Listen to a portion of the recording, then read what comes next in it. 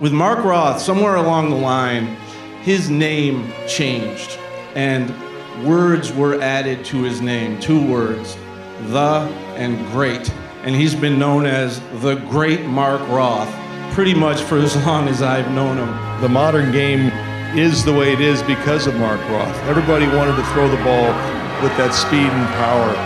Mark had an ability that was just a complete gift. Mark, I know you're up there watching. I love the fact they got the 710s down there on the lanes. Carry on, my wayward son. There'll be peace when you are gone. And there is peace for Mark. So I love you, my friend. Mark Roth has just won his first major. Well, reacted good, and I made good shots when I needed it, and today was my day. We named the PBA League Most Valuable Player Award after Mark Roth. We named this tournament after him.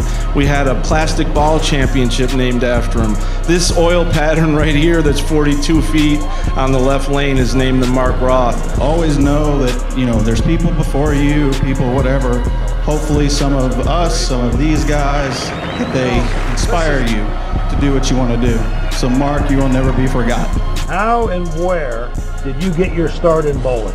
Well, when I was growing up in Brooklyn, they built a bowling center 2 blocks from my home, and during lunch we'd walk over and watch them build it. So when it was finally open, a bunch of us went over to see what it was all about, and we bowled the game, and I bowled a 58 and got hooked.